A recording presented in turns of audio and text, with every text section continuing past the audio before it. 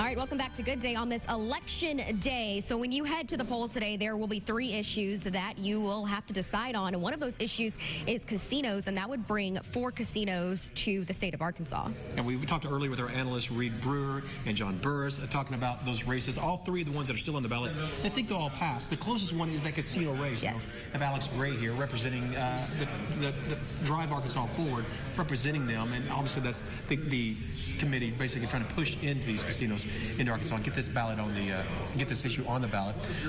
Here we are on the last day here, and polling's probably slightly in the favor of those casinos. Someone's there sitting at home this morning. They're still undecided on this.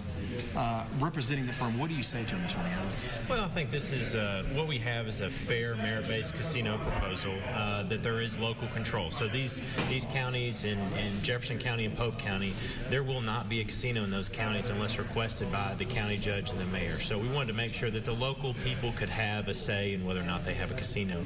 And these casinos too, we already have 2 in the state that will be converted to casinos at Oaklawn and Southland, and then there would be the 2 new casinos. So it'd be 4 total casinos.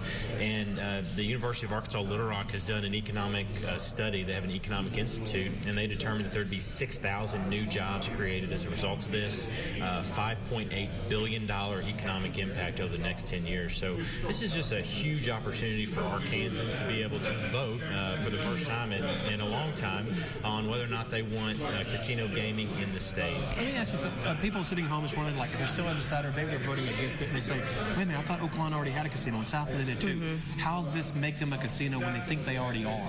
Well, Oaklawn and Southland, they have electronic games of skill, so it's similar to a casino, but it's not, you don't have the real dice, the real chips, the real tables. And so what this would provide would be that if you go to Tunica or you go to Shreveport, you'd be able to do the type of casino gaming that they offer at those facilities. And this also makes Oaklawn Southland to where they can compete with Mississippi and Louisiana. We're losing, I think the Mississippi Gaming Commission has on their website that there's 1,149,000 Arkansas visits to Mississippi casinos in the last 12 months. So if you think people spend about $100 on average for lodging, food, gas. I don't want to do all that. Yeah. That's a lot of math. It's over $100 million. I'm not very good at math, but I know that it's a lot of money we're losing. So it's just an opportunity to let's keep the money in state. Let's create jobs. Let's grow our economy. Well, real quick, the other side, they say that this could also worsen the poverty. What would you say to people who believe that?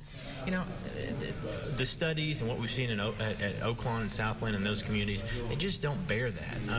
What impoverished people need are jobs, and so this is going to create 6,000 jobs for people that are in poverty or below the poverty line. So this is an economic opportunity to really raise up the communities and the regions where these casinos are going to be based. And again, these are not going to be your roadside casinos. These are going to be resort casinos, and the numbers I've seen are $250, $300 million private investment in these facilities. All right. Well, thank you very much for joining us. Thank you so much for joining us.